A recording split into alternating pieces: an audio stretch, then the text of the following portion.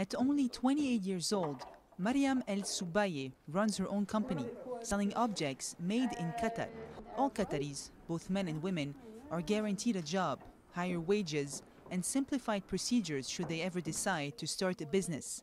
All thanks to a nationalization program called Qatarization. I was the director of programs and creation in Qatar television, and before that I worked in marketing and at the Ministry of Foreign Affairs, and I started several youth initiatives, and so I just reached a point in my life where I wanted to create something that's my own. The emancipation of women in Qatar reached its peak in 1999 when women gained the right to vote and run for public office, an initiative that came from the top at the request of Sheikha Moza, wife to Qatar's former emir.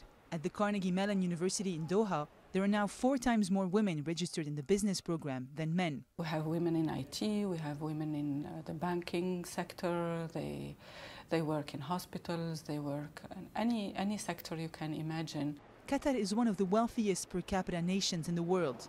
In this favorable economic context, young Qataris are encouraged to contribute to the country's development.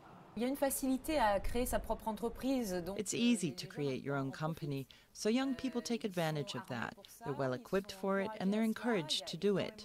There are many business centers here, like the Business Incubation Center of Qatar, which was recently created. There are plenty of banks who create prizes for young entrepreneurs. It's a priority. And at this forum for startup creators, most of the featured companies are run by women. Qatar is paving the way in terms of women's rights, but there is still some resistance.